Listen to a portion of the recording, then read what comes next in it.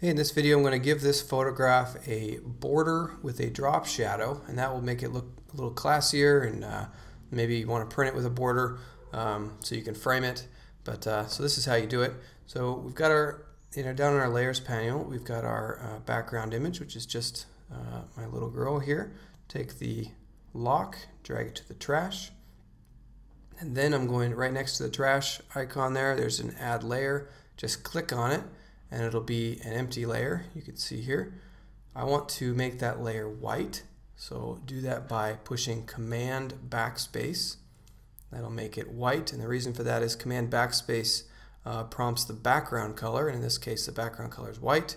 If I wanted Option Backspace, that'll be the foreground, which in this case is black, but I want white.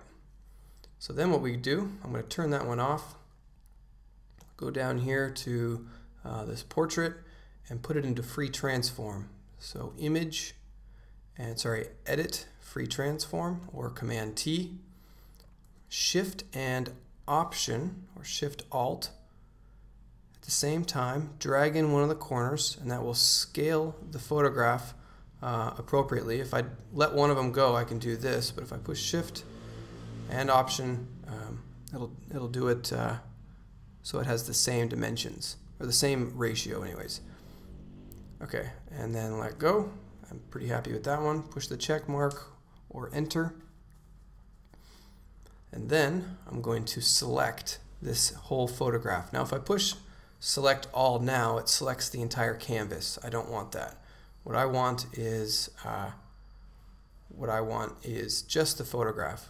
So to do that, one of the ways, probably the longest way, but possibly the most accurate, would be to go to View and Rulers.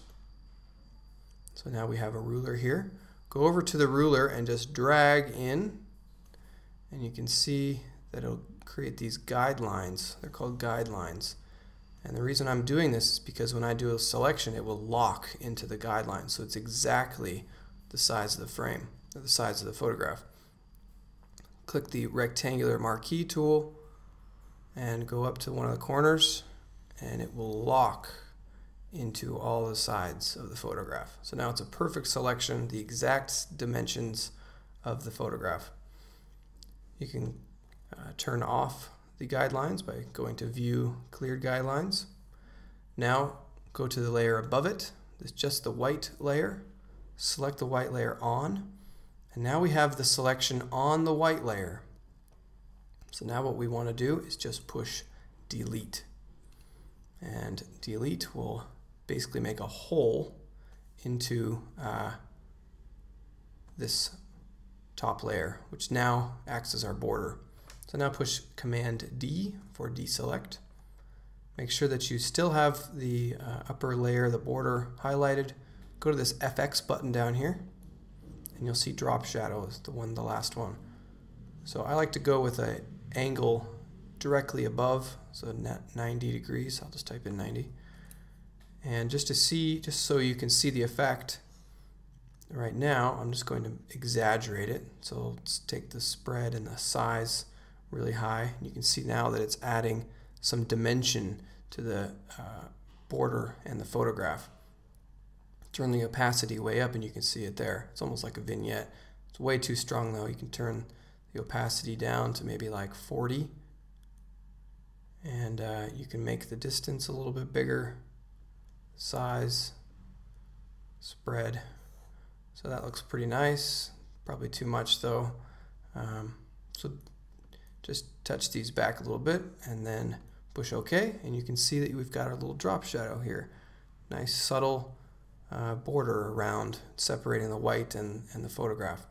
Alright, so that's a pretty standard traditional border. Let's go back and make something a little bit more interesting so you can see what's going on, what you could do. So instead of this, just a rectangular border, let's deselect and make something else. So let's make something like this.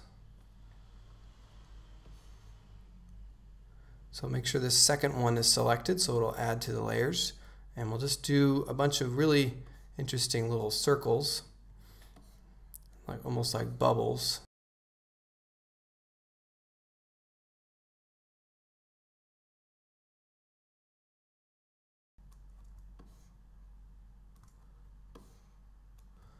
Okay, I'll do this real quick.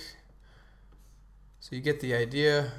It's a little girl, she likes bubbles. So I'll give her some bubbles. Okay.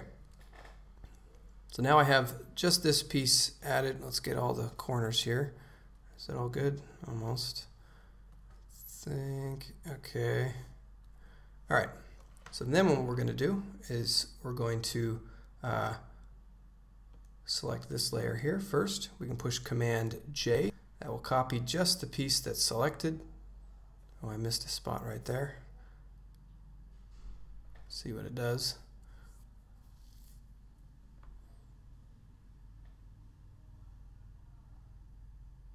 Wait for it. Okay, there it goes. So we can turn that one off.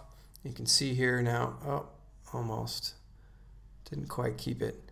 You can just start again. But you can see here that I can even just move this over. There we go. Okay, and then we can go to our drop shadow, and you can see that it makes a pretty cool effect. And actually what I would probably do is crop, go over here to the crop tool and crop in from all the sides so it's not so thick. So you can make some pretty interesting borders just with the selections and a white layer. So there you go. Let's wait for this to come up here. Yeah, so there you go.